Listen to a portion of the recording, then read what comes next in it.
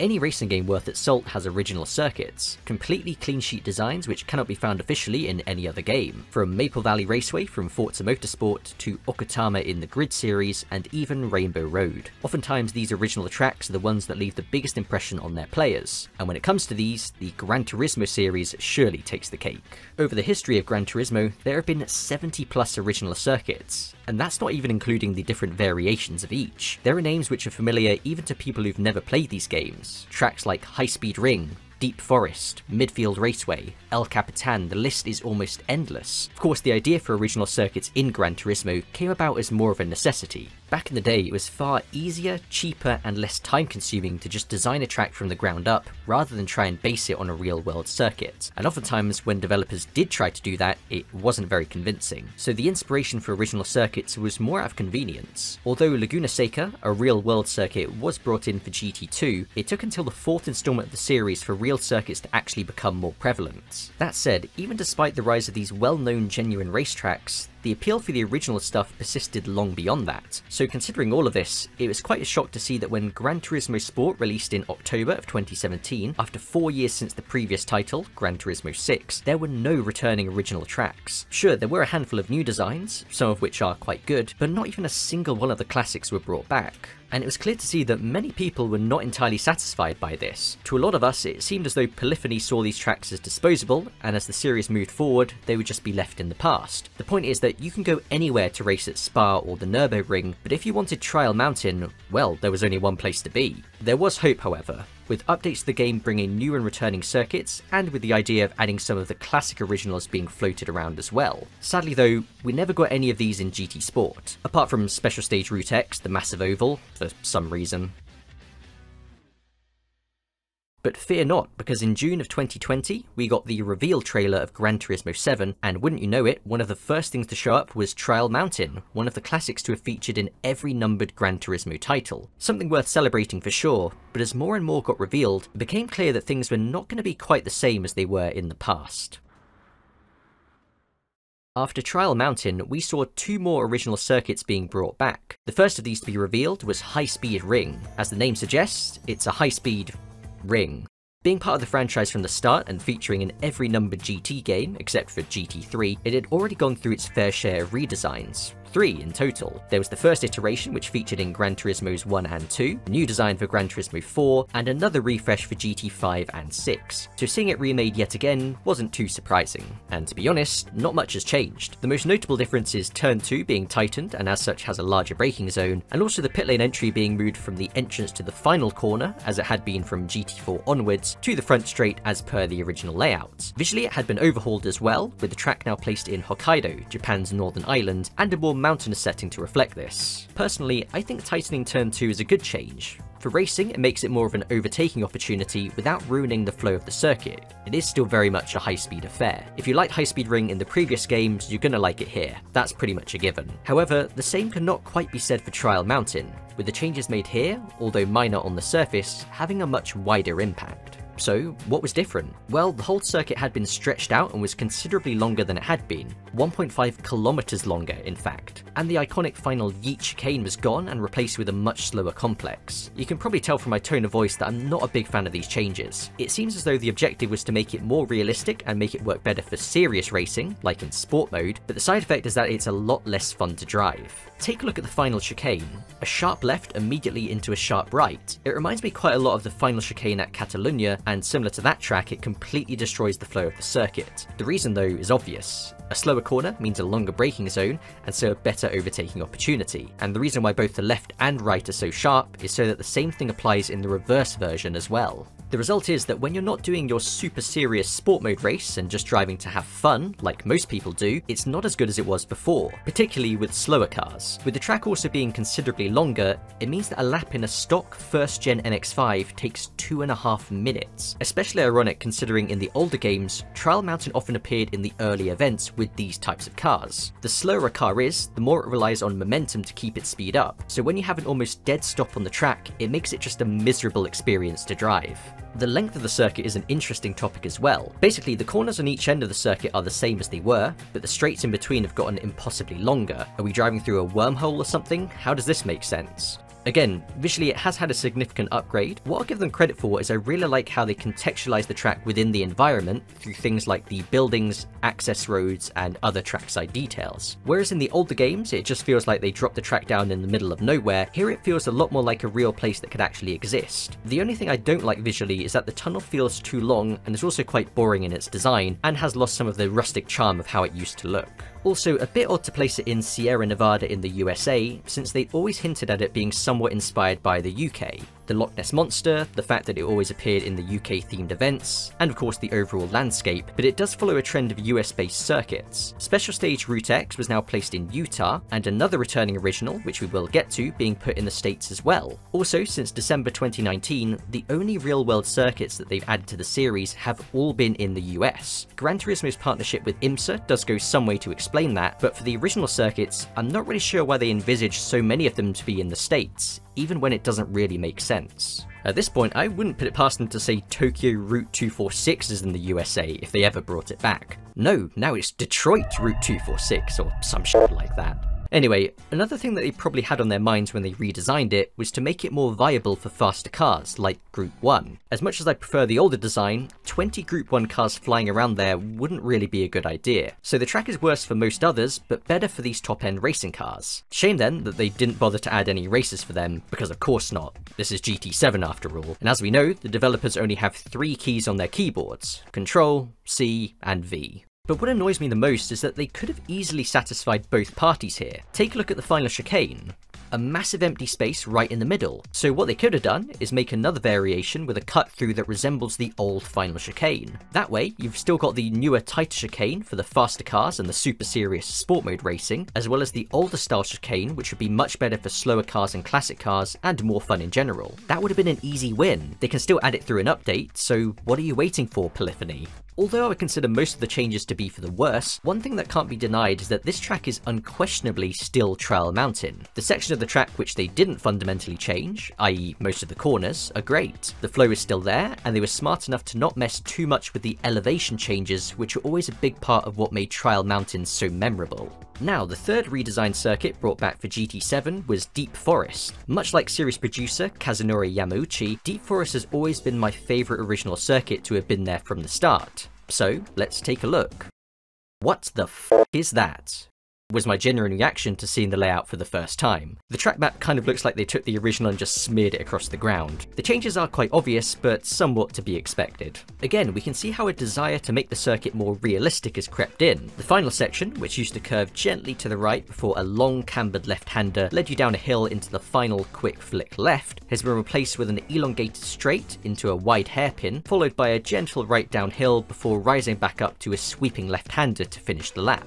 If I'm being honest, I don't actually mind this change too much. Of course, I have many fond memories of how it used to be, but I think the section they replaced it with is actually not too bad. Yes, again, we can make the argument of it being less fun in slower cars as it becomes more drawn out, but I feel like the fact that immediately after the hairpin you have the downhill section really helps to offset this. The final sweeper, you can argue, is less of a challenge compared to the old one, but the way it transitions from downhill to uphill with this compression means that it can be quite a challenge with a lot of cars. And, unlike the final chicane at Trial Mountain, the hairpin is a lot of fun to drive when racing with other cars in a tighter pack. So, although it's much less dramatic, the change that I really don't like is actually the preceding corner. What used to be a sweeping left onto the back straight has now been morphed into a much slower, squared off turn. It kind of ruins the rhythm of the section beforehand and doesn't even work as an overtaking place since the run into the corner is so short. So why did they do this? Well, to me, in a similar way to Trial Mountain, it's to make the reverse version of the circuit more viable for serious racing. When we go in the opposite direction, we can see that coming off the back straight, this is now a good place to make a pass, whereas the older, faster curve wasn't. As we've seen, they do intend to use the reverse variations for sport mode as well, so in my view that seems like the goal. Make the track more feasible for serious online racing, to the detriment of basically anyone else who just wants to race these tracks for fun.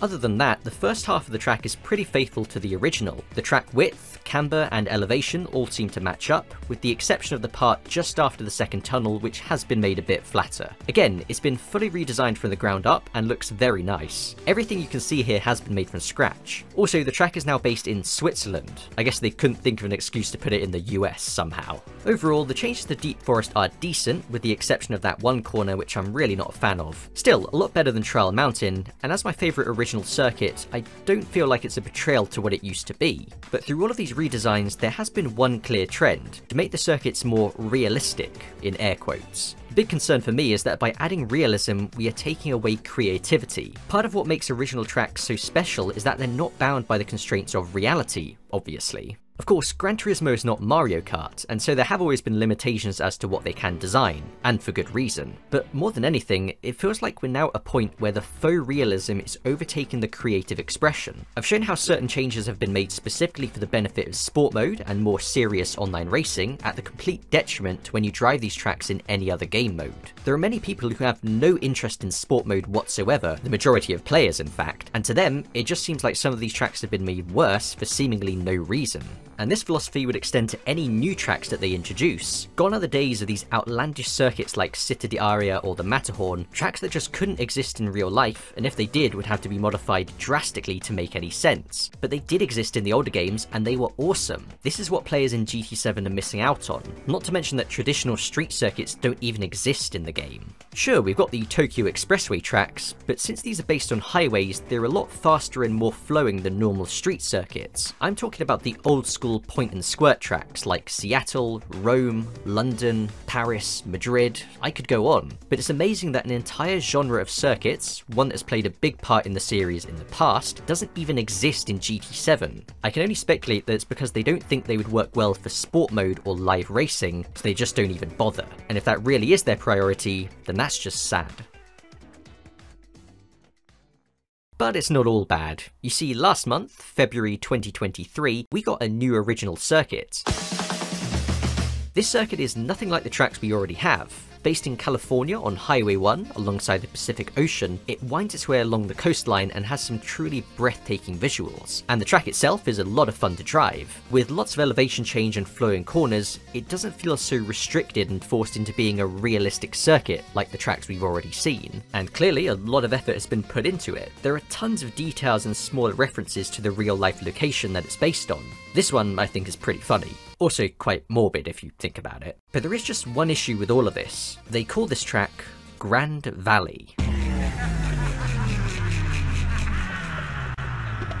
Now, if you're relatively new to the series, that won't mean much. But if, like me, you've been around for a few years, that is a massive deal. To a lot of people, Grand Valley is the track of Gran Turismo. Like Trial Mountain and Deep Forest, it has been there from the very start and in every numbered game since then. Behind only Special Stage Route 11, it was the longest track and one of the hardest, and hosted the eponymous Grand Valley 300km endurance event, one of the most iconic races in the entire franchise due to being in Gran Turismo 1, 2, 3, 4, and 5. That can't be said about any other race in the entire series. Obviously it didn't return in GT7 because Polyphony are seemingly incapable of giving us interesting races. Even in GT Sport where the track was absent, the outline of the shorter variation, Grand Valley East, was used as a symbol in the game. In a way, Grand Valley is Gran Turismo, which makes their decision to bring it back in this form quite astounding. When I saw the trailer announcing it, initially I didn't even realise it was supposed to be Grand Valley. I just thought they slapped the name on some new unrelated track as an homage. It was only when I saw the layout that it actually hit me. And for all the fanfare about Grand Valley returning and people making comparisons to previous games and whatnot, which I completely get, I just want to make one thing completely clear. This is not Grand Valley. That's not a point of discussion, it's just not. It's so fundamentally different beyond just the rough outline that it simply can't be.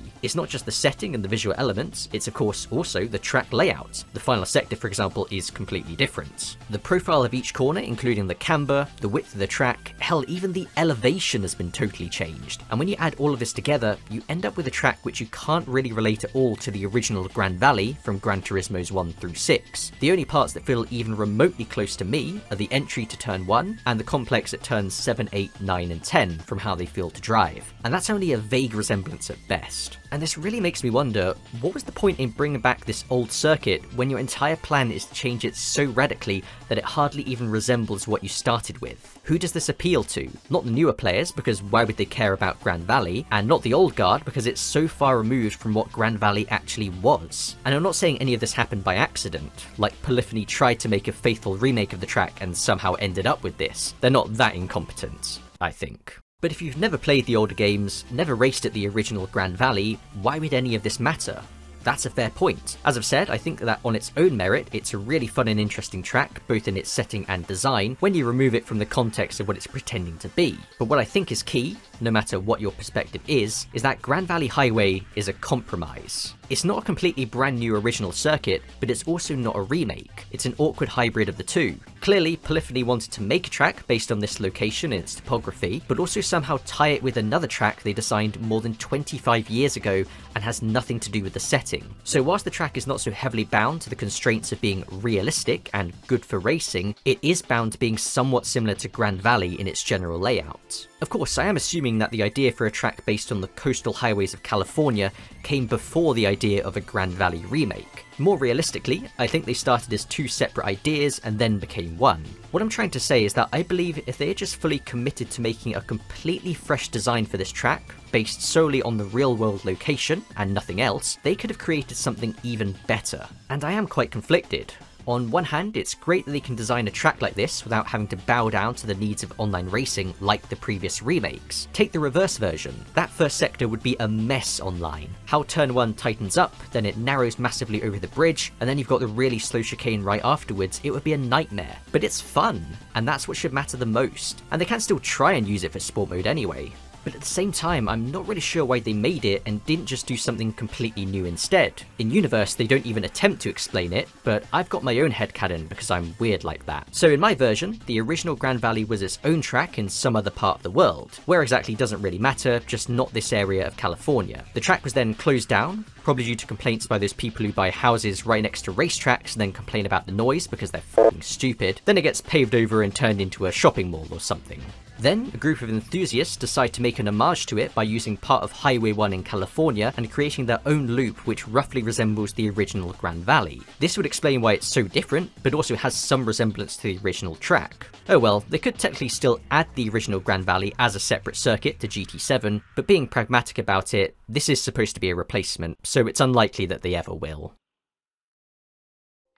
Track redesigns are nothing new to Gran Turismo. Grand Valley itself underwent a refresh between GT3 and 4, with the section after the second hairpin changed to have a more pronounced elevation, and replacing the right-hand sweeper with a couple of more squared-off corners, among various other minor changes to the layout. I actually prefer this redesign to the original, although the changes are not so obvious on the surface. A track that did have a very obvious change was Special Stage Route 11. Being part of the original Gran Turismo, it actually stood above Grand Valley as the longest and hardest track in the game. It was absent from GT2, but made its return in GT3, and when it did, it was clear to see that the section that used to run underneath the main straight, with a couple of tricky chicanes, was bypassed entirely for a much simpler run with a single chicane which could be straight-lined completely. Essentially what they'd done was to make the longest and most difficult track from GT1 shorter and easier. This change was more in line with the ones we see in GT7, and as such was a bit more divisive. Being honest, I think this type of change was inevitable and would have happened at some point had Route 11 continued into the later games. As the series strived for more realism, a section of track like this, which could sometimes end up looking like bumper cars, was not really going to cut it. Even with the change, the track is still quite difficult, and also visually it looks a lot nicer, which is a bonus. And one more case I'd like to highlight is Special Stage Route 5. This one is a bit different because between GT4 and GT5, its layout stayed pretty much the same, with just the elements around the track being modified. A lot of work was put into making the track fit as part of a city, whereas the previous design was just a track placed in with no regard for how the roads would actually work as city streets. The redesign features a lot more intersections, turn-offs, and diverging paths away from the main circuit that makes the whole thing feel more real. They even make reference to how it linked with the then new Special Stage Route 7, which is pretty cool.